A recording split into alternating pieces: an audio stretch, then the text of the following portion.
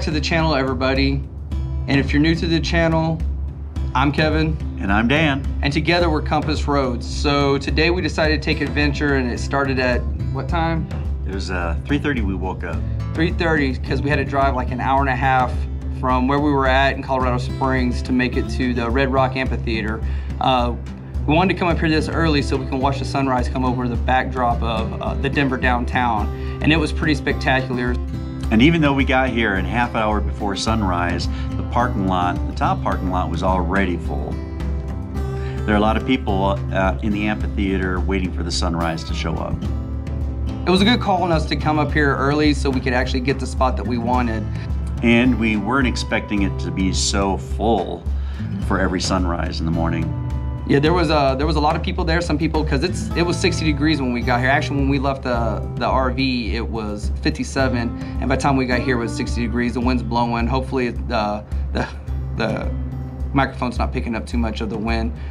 So yeah, we got here. There was people was already bundled up. There was people, I guess they bring their blankets. Some people bring pillows. So you got that crowd of people that's here to watch the sunrise, and they're out there just doing their thing, all bundled up, talking, wait for the sunrise, and then you have the fitness people here, and they're out bringing tires up. They're up doing stair climbers up and down, back and forth.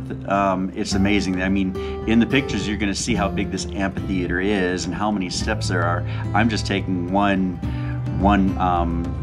step from the bottom to the top, and it is strenuous, let alone going back and forth, up and down. So if you're in the area and you're looking to get in shape, this is probably one of the areas that you might want to come to. If you're like me who likes to run outside, I don't like treadmills, I don't like any of that stuff.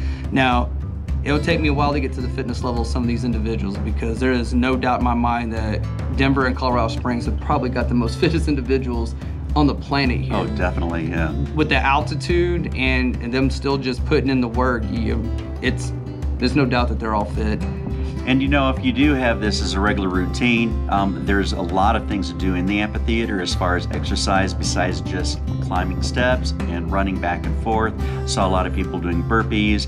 The space between the steps, the landing is wide enough so you can get down and do push-ups and sit-ups and all sorts of exercises. I saw a guy doing burpees down each pad.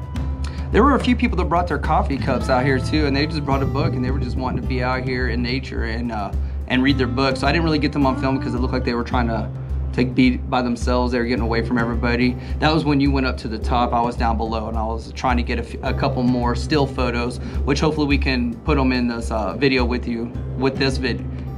Hopefully we can put those photos in this video so you can see those as well. Yeah, and it looked like they just do it on a regular routine because they had their blankets and everything, so they knew what to expect. Okay, as we drive through the Red Rocks Amphitheater, here's some information we learned. It's an open-air amphitheater built into a rock structure near Morrison, Colorado, just 10 miles west of Denver.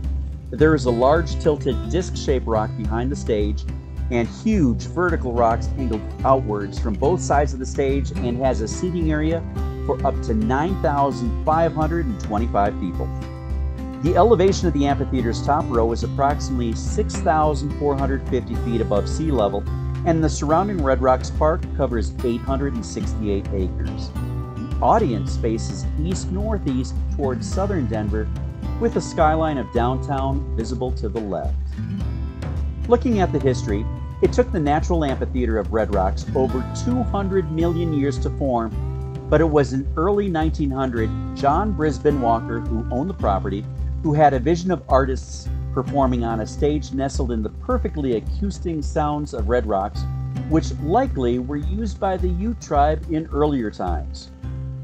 Walker produced several concerts between 1906 and 1910 on a temporary platform, and from his dream, the history of Red Rocks as an entertainment venue began.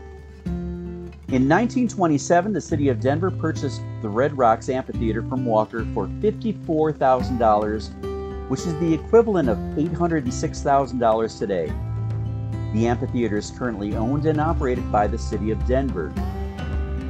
The Civilian Conservation Corps began construction in 1936 and completed the amphitheater to its present form when the venue was opened to the public and formally dedicated on June 15th of 1941. Since then, many notable performances and recordings for film and television have taken place there. Performances have been held at Red Rocks for over a century. The earliest documented performance at the amphitheater was the grand opening of the Garden of the Titans, put on by famed publisher John Brisbane Walker on May 31st, 1906, featuring Pietro Citrino and his 25-piece brass band. That was the formal opening of the natural amphitheater for use by the general public after Walker purchased it with the proceeds of his sale of Cosmopolitan magazine. Renowned opera singer Mary Garden put Red Rocks on the world musical map with her performance on May 10, 1911. Having performed at many opera halls around the world, she pronounced Red Rocks the finest venue at which she had ever performed. Now, it has held regular concert seasons every year since 1947. The first performance of each season is the Easter Sunrise Service, which is a non-denominational service on Easter Sunday of each year. The Red Rocks Amphitheater hosts a wide range of shows throughout the year. They feature music from across all genres and have hosted acts like The Beatles, Mumford & Sons, A Perfect Circle, John Denver, U2, Depeche Mode, Rush, Kenny Rogers, Odessa, Atmosphere, and so many others.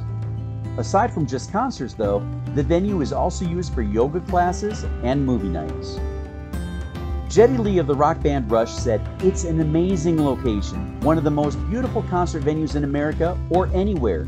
I would hazard a guess it's one of the most beautiful anywhere." The Red Rocks Amphitheater was featured in an episode of South Park and was the starting and finish line of the reality show The Amazing Race Season 9. The Red Rocks formations were featured in an episode of Dr. Quinn Medicine Woman and several other television shows, movies, and music videos. Well, we made it back from today's adventure. We really hope that you liked the information that we provided on the Red Rocks Amphitheater. If you did, don't forget to hit that like button below. And while you're at it, go ahead and subscribe if you haven't already subscribed.